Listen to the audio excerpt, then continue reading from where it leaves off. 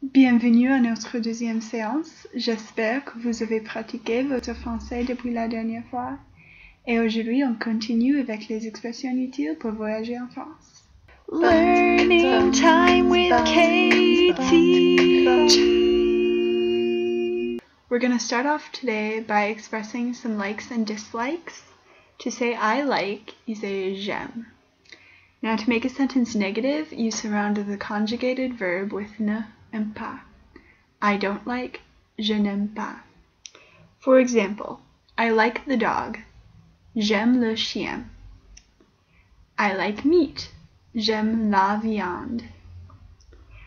I don't like the cat, je n'aime pas le chat. I don't like vegetables, je n'aime pas les légumes. You can also use the expression with an infinitive verb. For example, manger means to eat. J'aime manger. Dormir means to sleep. J'aime dormir. Sauter means to jump. Je n'aime pas sauter. Aimer is a regular verb that ends in er. All the verbs that end in er conjugate the same way. J'aime, tu aimes, il aime, nous aimons, vous aimez, ils aiment. Notice that the plural form ends in e and te. You don't pronounce it, but you always know it's there. To give you another example of an er verb, I'm going to conjugate chanter, ending in er, meaning to sing. Je chante, tu chantes, il chante. Nous chantons, vous chantez, il chante. Okay, now last time we started with the verb avoir, and I said that it was one of the most important verbs in French. One of the reasons is because it's an important piece of putting verbs in the past tense.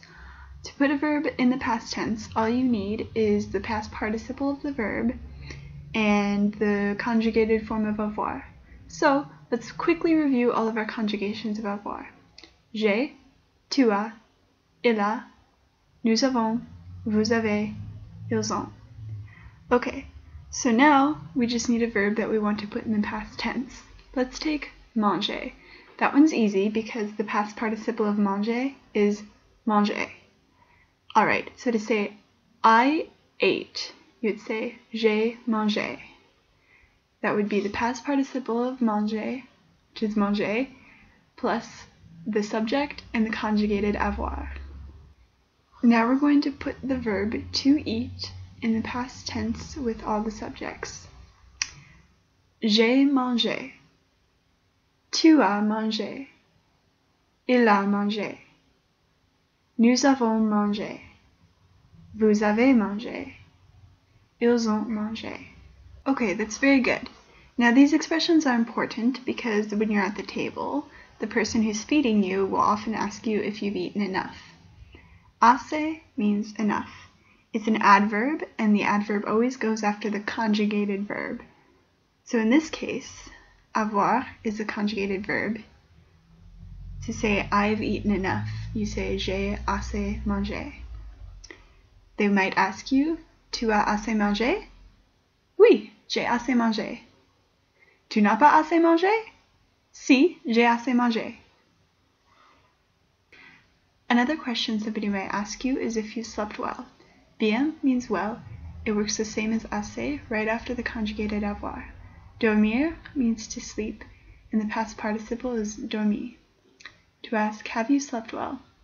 Tu as bien dormi? Oui, j'ai bien dormi. Tu n'as pas bien dormi?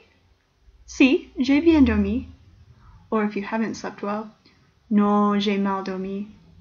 Mal means badly in this case.